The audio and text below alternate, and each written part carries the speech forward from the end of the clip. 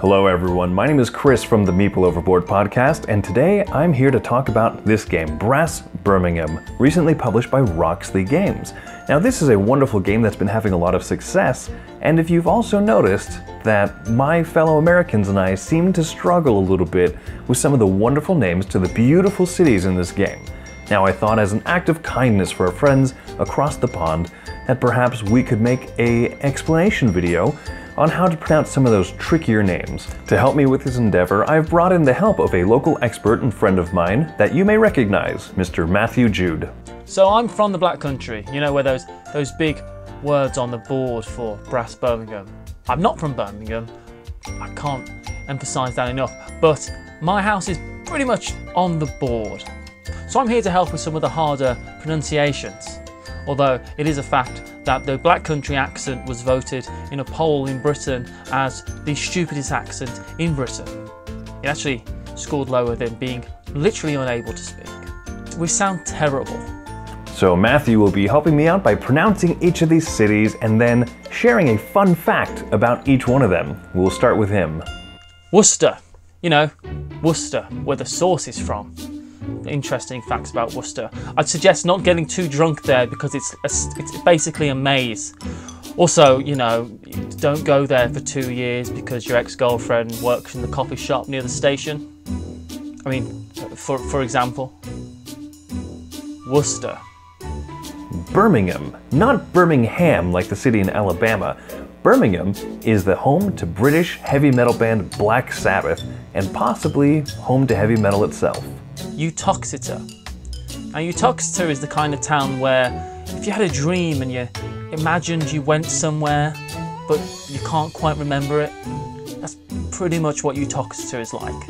It's almost as though it doesn't even exist.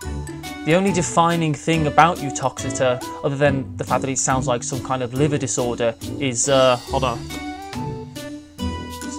No, that's it. Uttoxeter. Nottingham. Just like in the case of Birmingham, there's no ham here, but there is a goose fair. The Nottingham Goose Fair is one of the oldest events tracing back to 1284, now basically a big carnival. Derby. Now that's Derby, not Derby. Although some people, when they're referring to the thing that horses do in Kentucky, will say Derby, but they might say Derby because it's, well, we would say Derby, but then they would say Nuneaton, known by locals online as the town that time and taste forgot and a local haven for chavs. I'm not really sure what any of that means, but you British people have a funny way of complimenting each other. Now the other derby had a lot to do with horses actually, and I'm pretty sure that's why a derby is called a derby. Like that's where they got the noun, I think. That might not be true. Walsall. The first L is silent, it is not Walsall. I've got nothing on this one. Gloucester. Gloucester. Gloucester, the name with so many silent letters in it, the word almost doesn't even exist. In fact, most of the letters you need to say the name Gloucester aren't in the word Gloucester. Shrewsbury.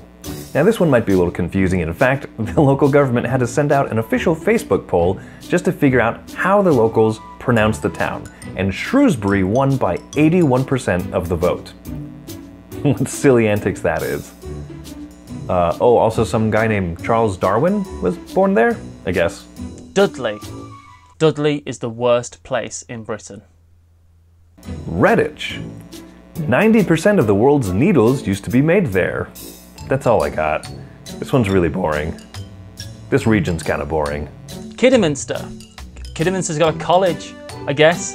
That's about it. I mean, it's famous for carpets, but I mean, O.J. Simpson was an actor, but that's not why you know him. Interesting fact, I once fell off a half pipe on a skateboard once and cracked my head open and needed to go home in an ambulance. That happened in Kidderminster. Oh, and Kidderminster was where I was when I realised I absolutely hate living where I live. Thank you.